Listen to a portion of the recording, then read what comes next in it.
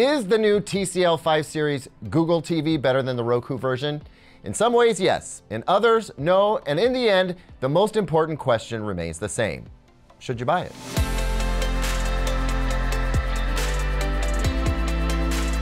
Welcome back, everyone. I'm Caleb Dennison, and this is my review of the TCL 5 Series Google TV. That would be the S546 model, as opposed to the S535 model, which runs on the Roku TV platform and came out earlier. We're going to find out what's better about this Google TV version, what is not as good as the Roku version, and why, when you add it all up, you may or may not want to buy this TV. Before I dig in, I just wanted to say a heartfelt thank you to everyone out there watching, liking, and subscribing. I enjoyed chatting with you in the comments. And with that in mind, I would love to know, what are your top 3 movies to watch during the holidays? Notice I did not say holiday movies. They can be nature documentaries or old episodes of Captain Kangaroo. I can't wait for you guys to Google Captain Kangaroo. Anyway, what will you be enjoying at home between now and the end of the year? Put it in the comments, and if you like this video, hey, there's a button for that. And if you like this, consider subscribing. We try to have fun here while learning a little something. Thanks as always for your engagement. You put the U in YouTube, and without you, it would just be tube, which, never mind. Review time.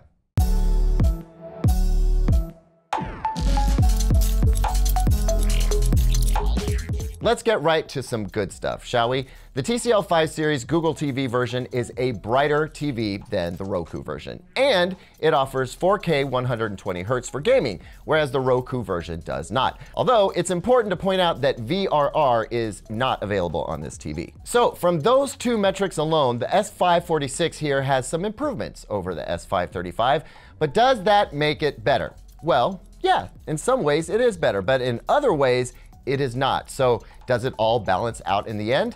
Let's get into that. So from a peak brightness perspective, this TV can do about 445 nits in SDR and between 650 and 750 nits for HDR. That right there makes this TV more desirable than the Roku version, because I feel like this TV does do HDR some justice. The Roku version for me was like, not HDR. Still a good value, but I don't think it really earns that HDR badge, even though it does process HDR10 and Dolby Vision. Speaking of, one of the things I love about this TV is the little info pane that pops up for HDR10, Dolby Vision, and HDR10 Plus. I pulled up season 4 of Goliath, and there was the HDR10 Plus logo. I like it when TVs give you that little bit of confirmation. Back to picture quality. Peak brightness is better. So too then is HDR, and the backlight control is pretty respectable. I watched the aforementioned Goliath at night with subtitles turned on, and honestly, I wasn't bothered by the backlight fluctuations the way I have been on some much more expensive TVs. So I consider that a bonus for the average viewer who does the subtitles thing,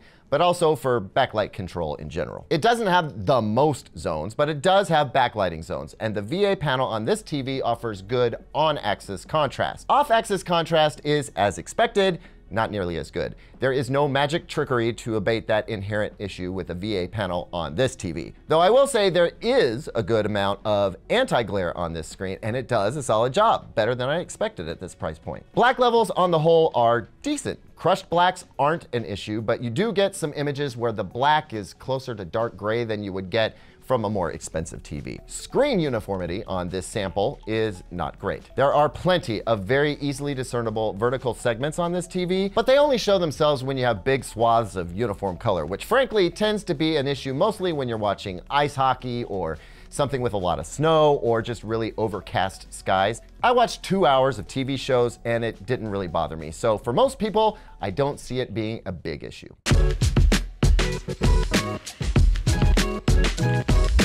So far, so decent, right? But now we have to talk about color. And folks, it is not great on this TV. And by not great, I mean the out-of-box color performance with the movie preset is not even in the same zip code as something that could be considered accurate. It's far worse than I expected. And when I try to correct the 2-point white balance, that's where I'm looking for a good balance between red, green, and blue primaries on a gray slide. I couldn't do it. I could not easily correct this TV, and that's more work than most folks are willing or capable to do. So I don't think there's any point in talking about how you could get the color to be more accurate if you did a full-on calibration, which involves hiring someone and paying them a good chunk of change. Not worth it. So if you are sensitive to colors and you want something close to accurate, this TV isn't going to do it. Those folks are in the minority though. I think a lot of folks would get this TV home and think the color was just fine, most of the time.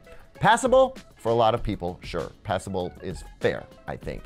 And if you haven't noticed, I'm trying really hard to be fair. Here's another issue. The upscaling of 480p content on this TV, also not great. We put in a Blu-ray of Gravity and watched for a while, and that's about as great a 480p source as you're gonna get. It wasn't very good. A lot of jagging lines and moire effect. Also, the TV had a really hard time wanting to go full width with the 480p image. We had black bars on the top and bottom, which is to be expected for letterbox content, but the bars on the side should not have been there because it was a 16:9 source. Then the problem just kind of went away.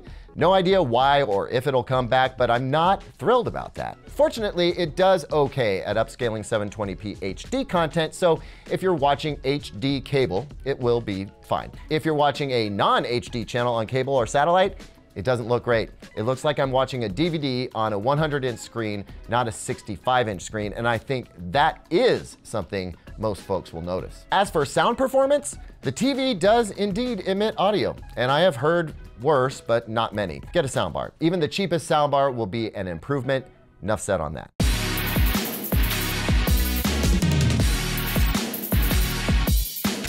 As for gaming, as I mentioned before, I think the HDR picture looks good on this TV. I think the low luminance performance is just fine.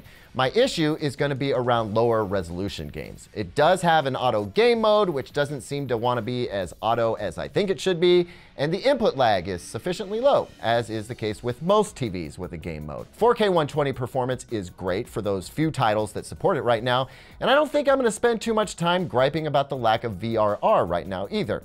On the whole, it's fine, but nothing super exciting when it comes to gaming. Casual gamers should be fine. So if we're weighing things out, and we are, the higher brightness is definitely a plus. The 4K 120, well, let's call that a nice bonus. The upscaling, not great for low-res stuff, and the color is not at all accurate, though that's less of a concern for the average viewer. Now, I could almost consider that a balanced act with the Roku TV, except I think the brightness is a pretty big plus. But there's something I haven't talked about yet, and I must, because I think this could be a deal breaker for some of you. Bottom line, this TV has been a bit glitchy and laggy. I ran the software updates, it's connected via Ethernet, so it's not hurting for bandwidth, and pure and simple, the TV is sluggish in its operation. Anytime I press the back button to get out of, say, a YouTube video, and I have to repeat myself, I'm not pleased. If I have to repeat myself more than once, I'm annoyed. And yes, I found myself annoyed by this TV's sluggish operation regularly, to the point that I would rather buy a Chromecast with Google TV and use that every day than what's built right into the TV already. And aside from it being laggy, I and others I've spoken to report some just weird glitches from time to time, like the image taking a while to catch up to a recent change that's been made, or some audio dropouts when switching from one input to another, and they're hard to duplicate. I think that's the frustrating part and why I'm using the word glitchy for all it's worth. It's the unpredictable oddities that keep surfacing that really keep me from being enthusiastic about this TV. If I don't have confidence in the experience someone is going to get with just basic hands-on use of a TV, then I can't recommend it. So, should you buy this TV? That depends. I think that there are a lot of people out there who would get this TV home and be thrilled with it. But for the more discerning buyer, I think it's risky. Now, my hope is that some of these issues will be ironed out with future updates. And if they are, I will update this review to the extent I can. Given this is TCL's first go at a Google TV, I can forgive it for not being perfect, but the fact remains, it leaves enough lingering doubt in my mind that I'm just not ready to get behind it. And that's a bummer because TCL has thus far set the bar high for itself and others and often surpassed it. I think that's what we have come to expect from the company. My bet is the next generation of Google TVs are going to be substantially better in many ways. Those are the TVs I'm excited to get my hands on. Thanks as always for watching, everyone. What do you think about TCL's first Google TV? Leave me a comment down below about that. Don't forget to like and subscribe, and here's 2 other videos I think you'll like.